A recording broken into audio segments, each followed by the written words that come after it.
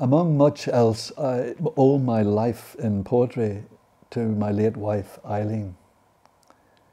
It was she that suggested to me that I should, quote, become interesting, unquote. She also forbade me from writing poems about her. However, she relented on this, saying, "Write me a real love poem," which became the opening line of this villanelle. The request. "Write me a real love poem," she said. "Not one of your trademark ironies. From the heart this time, not the head.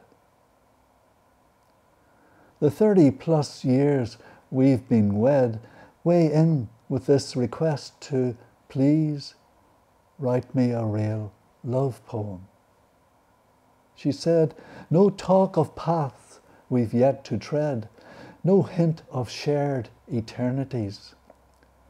From the heart this time, not the head.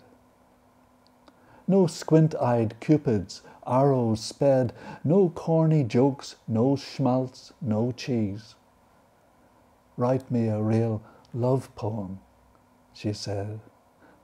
"No murmurings of how love fled, no airy-fairy sophistries. From the heart this time, not the head."